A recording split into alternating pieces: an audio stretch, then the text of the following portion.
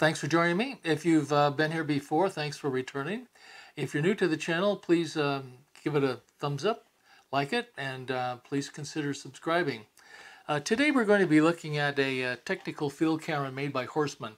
This is the 6x9 technical field camera. It's the VH model, and it's a engineering marvel. It's just such a precision piece of a kit, and it's one of the best technical field cameras you could get.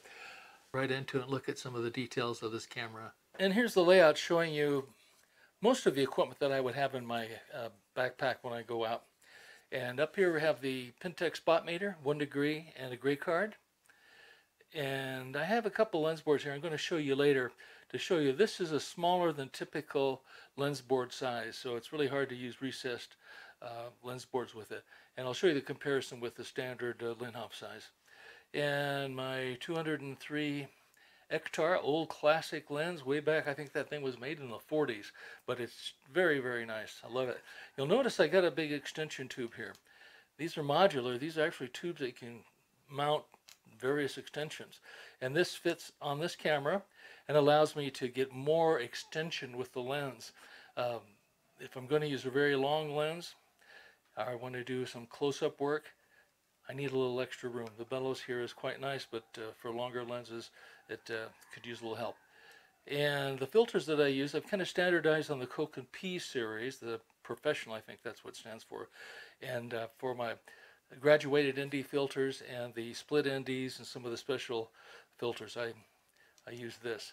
And this is a little adapter that press fits. That comes up to a 52 millimeter, and then this is a 52 millimeter threaded. So that just mounts on there, and then I can use any of my Coke filters. And here's my little Nikkor. So 105W. This is my classic lens. I use this all the time.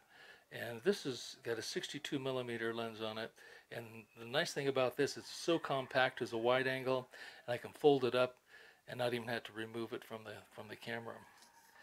And we have a second ground glass with a metal cover, and this represents their roll film backs. I have several, a couple 6x9s. That's what I normally shoot, 6x9. That's 2 1/4 by 3 1/4 format. Also have a 6x7 that came with the camera, and I hardly ever use that. But I do have a couple 6x6 roll film backs, and those are great because I like that format, but it's also nice that I have 2 of them. I can compare different film types. Just to set up the camera, one film on there, shoot it, take off the roll film back, put the other one in, and so then I can compare the different films. And I have a very nice little spirit level, nice and bright. I parked that right on the top of this cold shoe, and that really is very accurate. I like to keep everything just level, and it's really easy to see. And here I have my official Horseman loop, and it has a lanyard attached to it. I use that sometimes, but frequently I'm using this more and more now. This is a reflex finder. It's got a rotating top on it, so you can shoot vertical and horizontal, and I'll demonstrate that a little later. And this little device here, handy little tool, I can put this on my back here, and then I can attach any of my digital cameras. Well, I have 2 different backs, one for the Canon and one for the Sony. So that really is nice, particularly when we're doing workshops. I can demonstrate the movements pretty well. We can photograph it, shoot a little video, which I'm going to be doing for you in the near future. And that about sums it up, except I normally have my cable release and some filters. But this is the basics of it.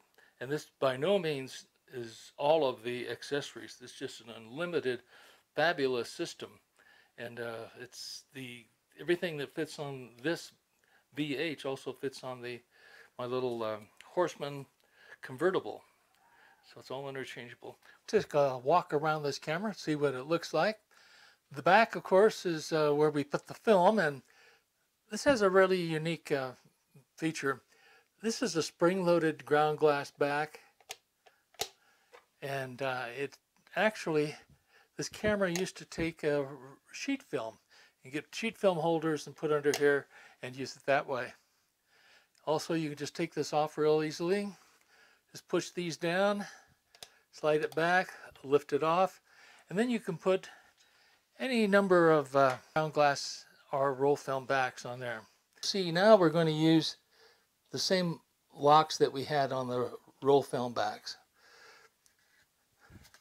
It's just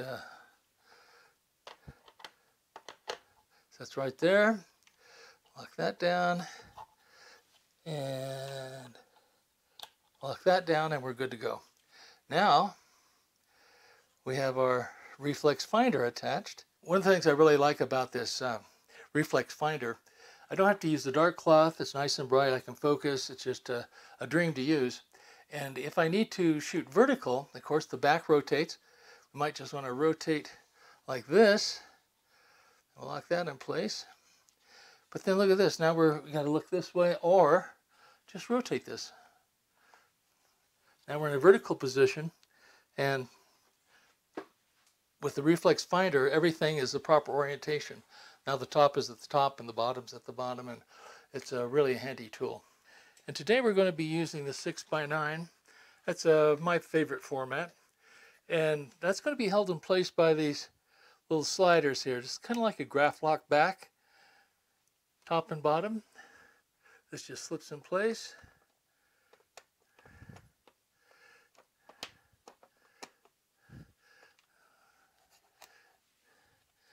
And there we go. And of course this is 8 exposure, that's 6x9. And then let's look at the other side here. This is our dark slide on the roll film back. There's a lock, so you can slide that up to open, down to close. So you can easily load this back without having to take the whole thing off. You can just open this and take the insert out. Might as well show you how to do that. And then you take that out and you could load it up and put it back in place.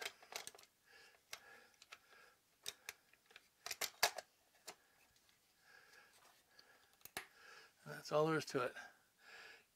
On the side you'll see these two knobs. There's two on the other side also. And that is to unlock a very unique feature in this camera. And that is the fact that this has a bellows that extends out. We have the one that's going to extend front, but I'm going to demonstrate that in just a moment. But actually, you can get swings and tilts with this particular camera. We see two brackets here. Those are actually for a strap if you want to put a hand strap right there. And this, of course, is the Horseman VH. Much more compact, lighter, less expensive than that the rangefinder model. That's why I selected this. It easily fits in the backpack and easy to manage. You notice on the top I have a spirit level. I always use that. It really is something that I wouldn't get by without. It just makes it so fast and easy to line up everything. And I'm going to open that in a moment here, but let's keep going around here. On the other side, you can see another bracket for the strap. And there's also a tripod socket hole here if you wanted to use that, but you really don't need to with this particular camera because it has a rotating back. Let's take a look inside here now. Now you'll see there's, you might be able to read it here. It says lock. If it's down, that holds the top in here. Go the opposite direction and that releases this. It just drops right down and it'll click right in place. These two locks here make it really very easy to manage. Let's take this cap off. One of the other nice features about this camera is that you can actually leave this 65mm lens on here and fold it up. The clamshell construction really makes it compact, very sturdy, and really protects the camera and the bellows. Put that out. This will just slide right out. And I'm going to show you these little nubs here, a little close up. But what you do, these are stops, the infinity mark for individual lenses. I've got the 65 on 105 and a 150. So you can adjust these for whatever focal length lenses you're going to be using. Now we can see those infinity stops. These each have little tabs. You can pull them up or place them down. So we'll put them up on this last stop here. And then all we have to do, there's these two nubs here, we have to hold those together and then slide it out, and this will stop automatically where we've selected to do it. So let's just do that now. Slide straight out and it will stop right at the right point. When you release this, this locks very secure. So that's how we advance that. I'm going to put this focusing knob here, show you how that extends. And this is a lock right here. You can lock it so you can't move these. And again, this is like rack and pinion. This is just precision, so smooth. And we'll lock that where you want it. And then we'll take a look at how some of these movements are achieved. You're using a wide angle lens. What you oftentimes may want to do, or you may have to do if you're shooting vertical, is to drop the front bed a little bit. Because if you're shooting vertical, the wide angle lens might see the bottom part of here. So what you have to do is just release that, drops that. Now you can see the bed is dropped, but unless you're using that for your Schleimpflug corrections, you'll want to tilt this whole thing back so keep it parallel again. And that's pretty easy to do. Just swing the lens back and now it's vertical with the film plane and your subject plane. Now, this is geared. This is your rise and your fall.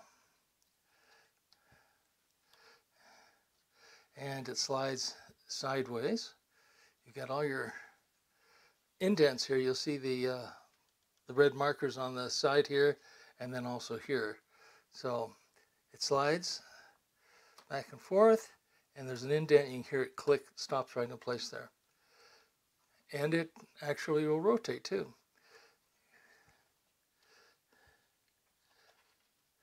Little lever right here is the lock for that. So you'll release it, it locks pretty good, but hold it down, then you can swing it. This is your swings. Then you got your tilts going that way. And of course it's got the generous rise. We've got that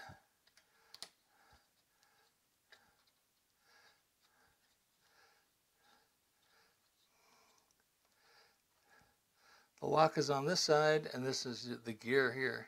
So very precise. It's not just sliding friction, but gives you an idea of some of the movements on this thing. It's really amazing. Another movement I use probably more than anything is a forward tilt on the lens. Gives you maximum depth of field.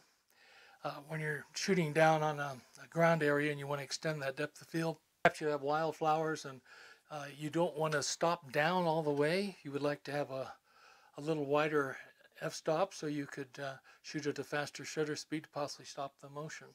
You'll notice here we have our zero indent. That's where everything is neutral.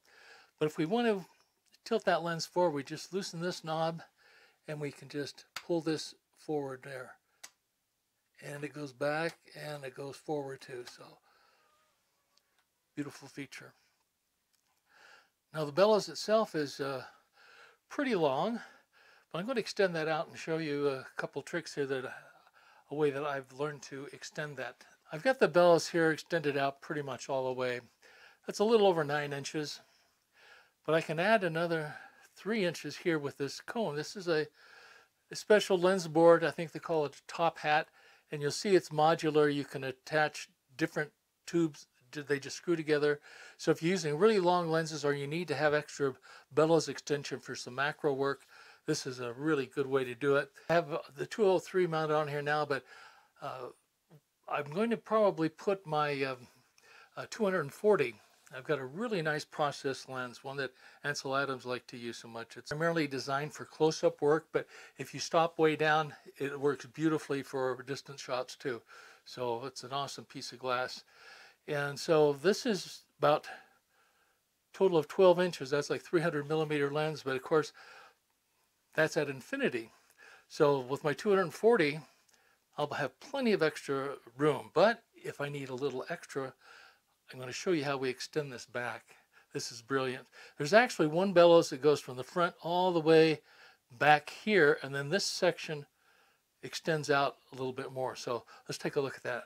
Okay, the second way we can get a little more bellows extension, as I told you, we loosen these locks on the back here, and then this will extend out.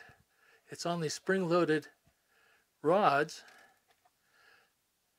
and they'll just come out, and now you can tilt.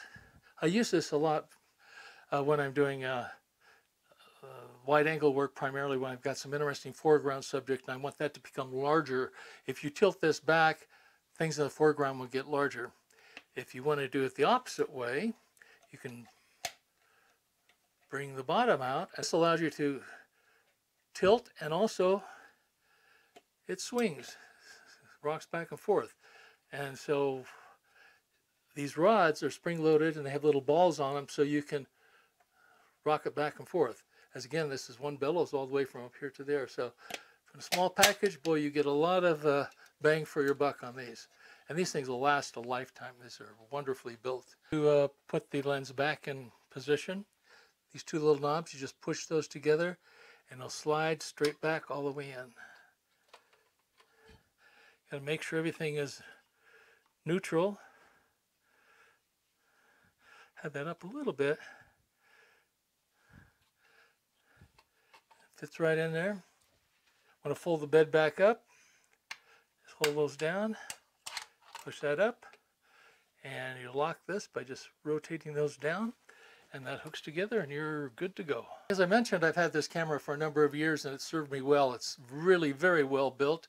And if you're looking to step up from a medium format that doesn't have all the movements, I highly recommend this. You have all the fun, the pleasure of working with the movements like a view camera, interchangeable backs, many different types of films available in the 120 format. And you don't have to step up to the large 4x5 and that extra expense and limited emulsions. So I highly recommend this. Hope you pick up one of these. If you have any questions, please drop me a line, make a comment down below, and I look forward to hearing from you.